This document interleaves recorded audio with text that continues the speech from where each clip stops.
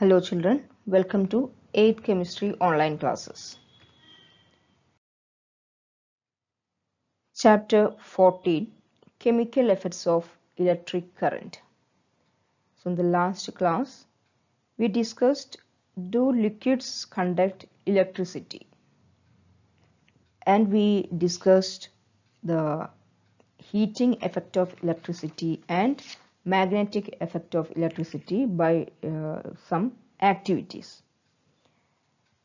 And we separated the conducting liquids as poor conductors and good conductors using this effects. That means this using this heating effect or magnetic effect of electricity. And today we will discuss the important effect, that is the chemical effect of electric current.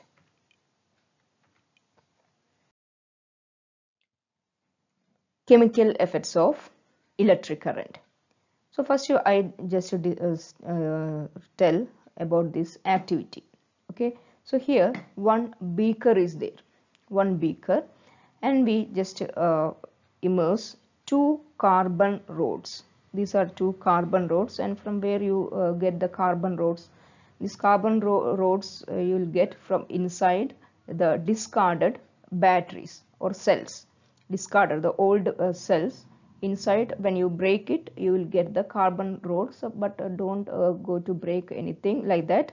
Okay, because of the safety issue, don't do like that.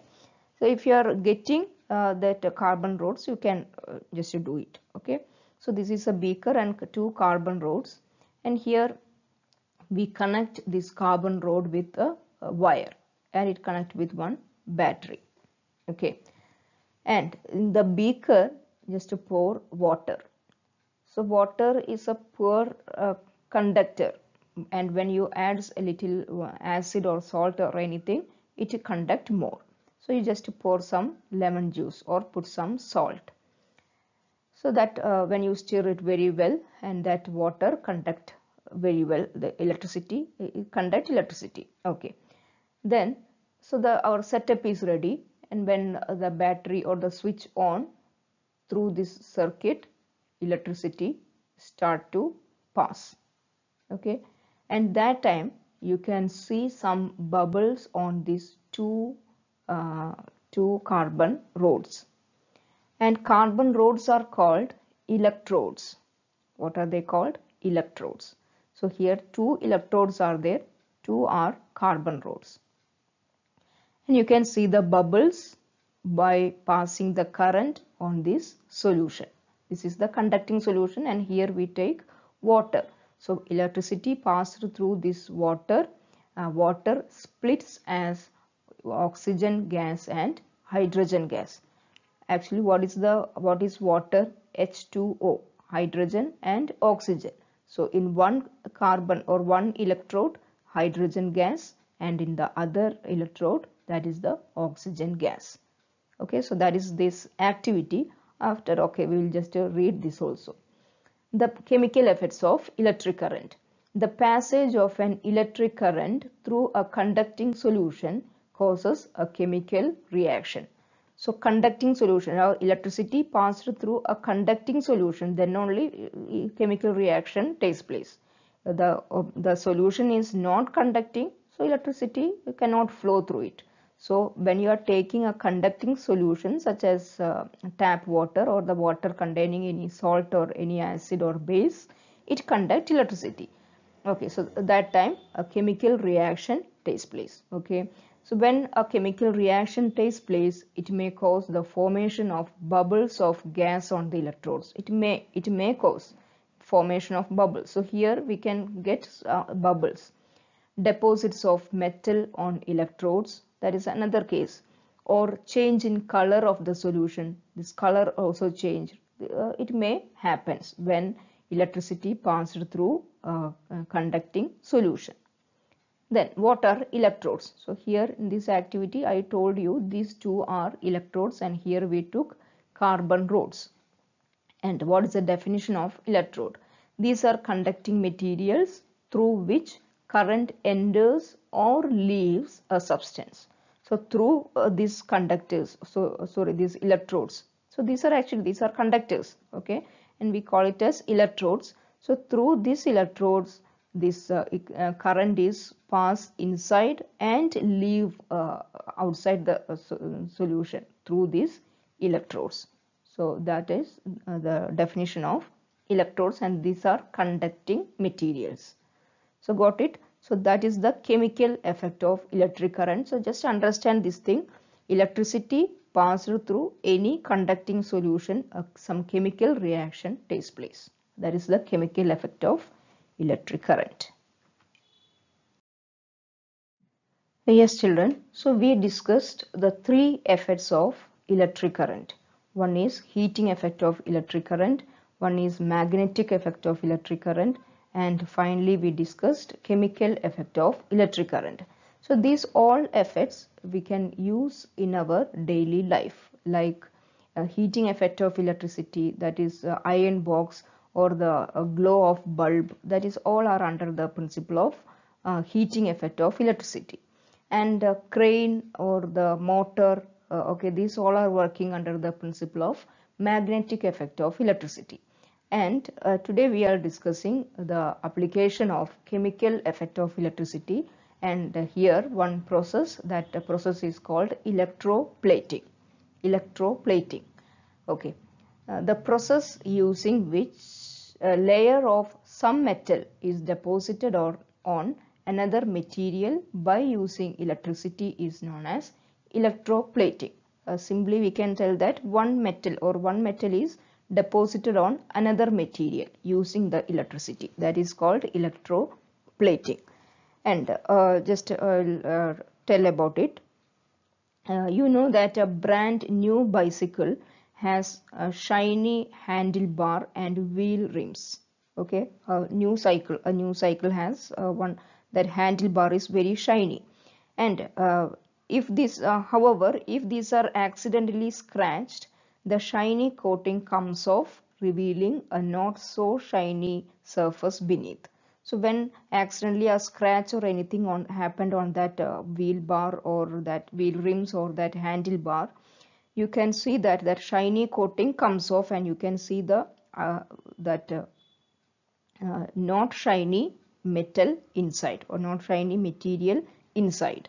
So what is that actually? That is, that cycle bar is made up of one metal, iron or something, and that metal part is covered with another metal using this process, and that process is called electroplating.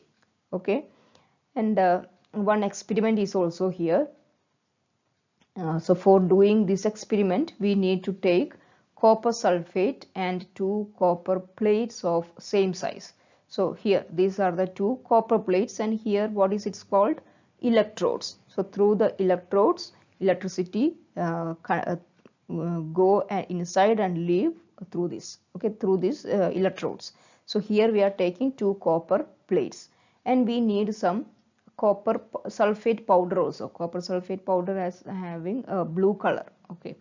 And take 250 ml of distilled water in a clean and dry beaker. So in this beaker we take 250 ml of water, and for increasing the conductivity, we just add a few drops of dilute sulfuric acid, okay, dilute sulfuric acid into this copper sulfate solution. So here water is there, copper sulfate powder, we put some copper sulfate powder, and we pour 2-3 drops of dilute sulfuric acid also, and we stir very well, and copper sulfate dissolve in this water. Okay, then connect the copper plates to the terminals of a battery and immerse them in copper sulfate solution. So these two copper rods or copper plates immersed in this solution, and we connect through the wires, and battery also there, so it conduct electricity. Now what will happen next? We'll see. Connect the circuit as shown in the figure. So this is the connection. Here beaker is there. In the beaker, copper sulfate solution, and we immerse two copper rods. that are the electrodes, and that electrodes are connected to wire, connected to a battery through wire. Okay, so when electricity is passed through this conducting solution, some chemical reaction takes place. Okay, when current is allowed to pass through the copper sulfate solution, then the solution will separate into the copper and sulfate. So here blue color solution, that is copper sulfate solution. So when current pass through this, the copper sulfate solution separate as copper and sulfur. Copper and sulfur. The separated free copper of the solution will get deposited on the negative electrode. So here two electrodes are there, so we can tell that one is positive electrode and one is negative electrode. So the separated copper from the copper sulfate solution deposited on this negative electrode. If just see, this is the, if this electrode is negative, the copper, free copper deposited on this, okay, that time, and the same amount of copper will get dissolved in the solution from the positive electrode. So this is the positive electrode and this is copper. So this copper from this copper rod that dissolve in this copper sulfate solution and then again go to this negative electrode. Okay, so that time what will happen, this positive electrode, that size is reduced, because from here copper is going to this solution and that copper is deposited on this negative electrode. Got it, children? Yes, and the same amount of copper will get dissolved in the solution from the positive electrode. Hence, we can say that copper from positive electrode got transferred to the negative electrode. This kind of transfer is known as electroplating. So once again I am repeating using this picture. Here also copper sulfate solution, and here two electrodes. One is a copper plate and one is one key. So this key we want to electroplate, or we want to cover, or we want to layer one metal, copper plating. Okay, and these two electrodes, we are connected with a battery using wire, and electricity passed through this copper sulfate. This is the copper sulfate solution that is separated as copper and sulfur. Okay, sulfate. So that copper deposited, or copper go to this key. Okay, this key, and copper from this copper rod dissolved in this copper sulfate solution and again go and cover on this key, and this key will be plated, copper plated. That process is called electroplating. Got it, children? So watch this video 1 or 2 times carefully, then read your textbook. Okay, so thank you, all the best.